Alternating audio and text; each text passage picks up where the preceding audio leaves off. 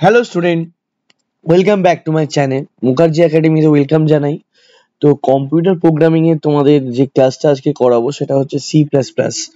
তো C plus plus class 12 এ programming রয়েছে। এছাড়াও তোমাদের ছোট বাচ্চা যারা আছো, মানে ছোট স্টুডেন্ট যারা ক্লাস 8 এ পড়ো বা 7 এ পড়ো, তাদেরও সি প্লাস প্লাস রয়েছে স্কুলে।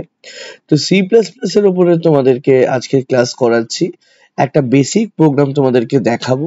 সেই বেসিক প্রোগ্রামটা তোমাদের একদম মানে ছোট যেমন প্রোগ্রাম, মানে ধরো আমরা কি করব, যে প্রোগ্রামটা লিখবো আমি এখানে কমেন্ট লিখে নিচ্ছি যাতে তোমাদের বুঝতে সুবিধা হয়। রাইট এ প্রোগ্রাম, এই যে দেখতে পাচ্ছ হ্যাশ দিয়ে আমি লিখছি, ঠিক আছে? এখানে আমরা হ্যাশ নয়, সরি, আমরা কমেন্ট লিখবো। কমেন্ট লেখার জন্য আমরা এখানে দুটো স্ল্যাশ ব্যবহার করব। এখানে write a programme to add to number. এবার আমরা কি করব, আমরা একটা একটা করে তোমাদেরকে শেখাবো। সেটা হচ্ছে, দেখো, ফার্স্ট অফ অল আমাদের এখানে লিখতে হয় হ্যাজ ইনক্লুড। এখানে আমাকে লিখতে হবে আইও ডট আইও আইও স্ট্রিম ডট এইচ। এটা হচ্ছে হেডার ফাইল। এই হেডার ফাইলটা তোমাদের যে কোনো প্রোগ্রামে যখন তোমরা রান করবে তখন তোমাকে কিন্তু লিখতে হবে। এবং হেডার ফাইলের কাজ আছে, যেখানে আমাদের ইনবিল্ট কিছু ফাংশন আছে, যে ফাংশন গুলো তোমাদের আগের থেকে ডিফাইন করা থাকে এই হেডার ফাইলের ভিতরে। তাহলে আমার লিখলাম কি, has include iostream dot H, has include conio dot H. এবার তোমাকে লিখতে হবে যেটা হচ্ছে ভয়েড মেন।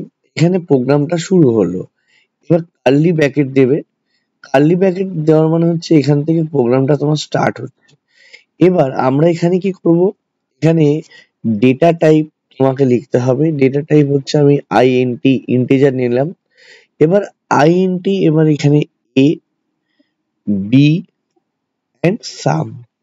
তাহলে আমরা এখানে দেখতে পাচ্ছ যে আমরা কি কি নিয়েছি, এ নিয়েছি, বি নিয়েছি, আর নিয়েছি সাম। তাহলে এই যে দেখতে পাচ্ছ যে কটা আমরা এখানে নিয়েছি, সেগুলো কিন্তু আমাদের কি হবে, প্রোগ্রামে ব্যবহার করব, ইউজ করব।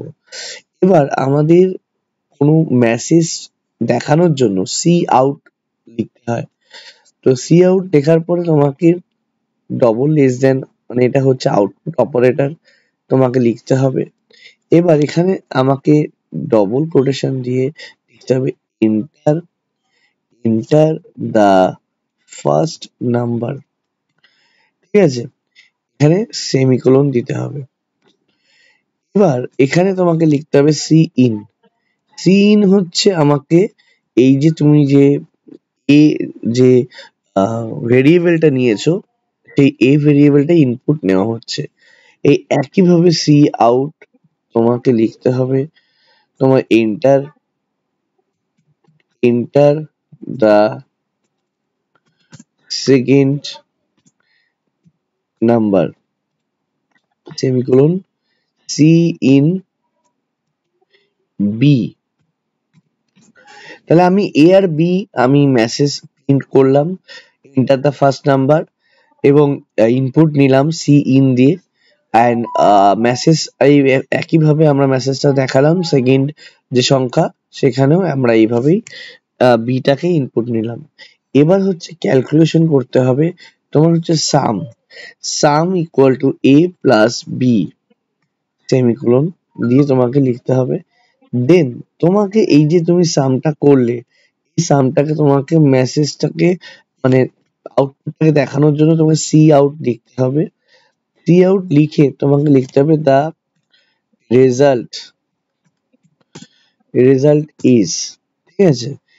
এবার তুমি এখানে কি করলে, তোমার যে রেজাল্টটা সেটা তুমি এখানে সাম লিখলে, ঠিক আছে? এবার একটা জিনিস খেয়াল করো যে আমি যখন মেসেজ লিখছি তখন মেসেজটা এতটুকু লিখেছি, ঠিক আছে? কিন্তু কোনো আউটপুট যখন দেখাতে হবে তোমাকে আরেকটা আউটপুট অপারেটর নিয়ে সেখানে সাম কথাটা লিখতে হবে, তাহলে সেখানে আউটপুটটা প্রিন্ট হবে। দেন গেট ch,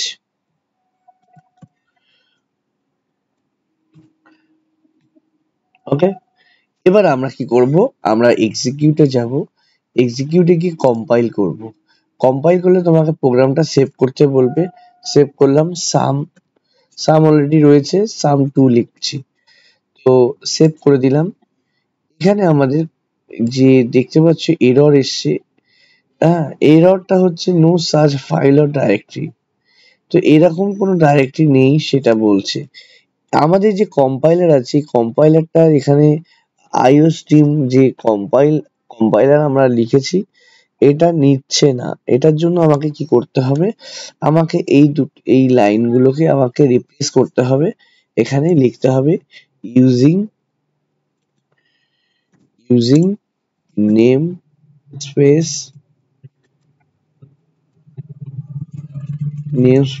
std। এবার আমরা রান করে দেখি কি আসছে। দেখো এখানে ভয়েড কথাটা লেখা যাবে না। দেখো কিছু জিনিস আছে আমি এখানে যেগুলো করেছি সেগুলো হচ্ছে তোমাদের টার্বো সি প্লাস প্লাসে যে প্রোগ্রামটা লেখা হয় সেই প্রোগ্রামটা এইভাবেই যেটা লিখেছি সেইভাবেই তোমরা লিখবে।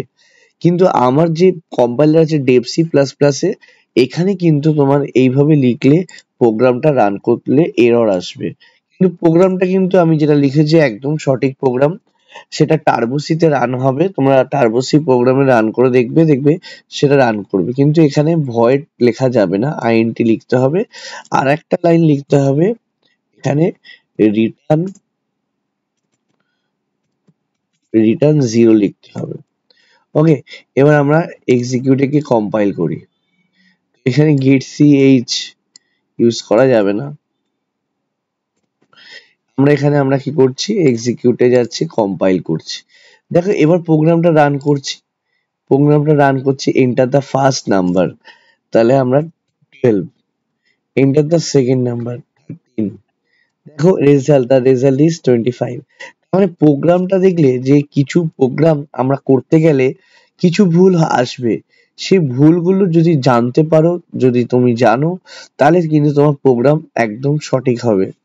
এবং এই যে আমি যে প্রোগ্রামটা একটু আগে করেছিলাম যেখানে .h ছিল বা corneo.h ছিল, এইগুলো দেখো আমাদের প্রোগ্রাম জানতে হবে, শিখতে হবে, তাহলে বুঝতে পারবে corneo.h কেন ইউজ করা হয়, এই iostream.h কেন ব্যবহার করা হয়, এখানে কেন হচ্ছে না।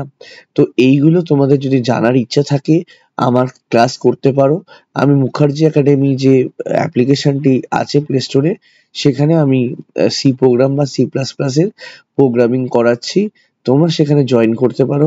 সেখানে নির্দিষ্ট কোর্স আছে, সেই কোর্সে জয়েন করতে হবে তোমাকে, তাহলে সেই ক্লাসগুলো তোমরা পেয়ে যাবে এবং সেখানে তোমরা ক্লাসটা করতে পারবে। এবং সি প্লাস প্লাস বা সি প্রোগ্রামিং জানার জন্য আমার চ্যানেলে অনেক ভিডিও আছে, তোমাদের অবশ্যই সাবস্ক্রাইব করে রাখতে হবে চ্যানেলটিকে। আরো ভিডিও জানার জন্য, আরো ভিডিও দেখার জন্য অবশ্যই লাইক করতে হবে ভিডিওকে, সাবস্ক্রাইব করতে হবে চ্যানেলকে। তো আজকের মতো এইটুকুই থাকছে, টাটা বাই বাই।